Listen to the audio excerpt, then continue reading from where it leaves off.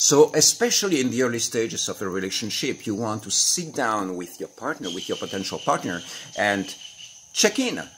You know, what are your expectations? What are your desires? What are your wishes for this relationship? What are the qualities that you would like to bring? Do you have any requests or any demands or any boundaries that are really important to you? Are there any deal breakers or non-negotiables, right? So when you sit down and you have a conversation, an intentional conversation with your potential partner or your existing partner already around those topics, what happens is like it creates a field of safety, because suddenly you realize if you are on the same page or not.